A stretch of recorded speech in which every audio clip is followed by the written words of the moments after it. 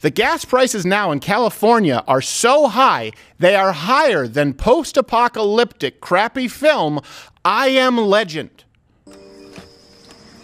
I'm a survivor living in New York City. I am broadcasting on all AM frequencies.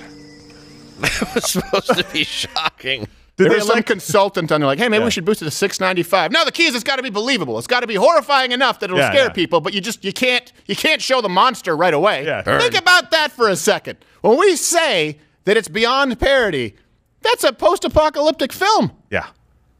Yeah, a group of people sat there and were like, look, it just can't get higher than that. Yeah, Nobody's going to believe it. And people at that, so that's like the high end in, what is it, LA County, San Francisco kind of Bay Area. Yeah, they're looking at it going, yeah, that's Tuesday.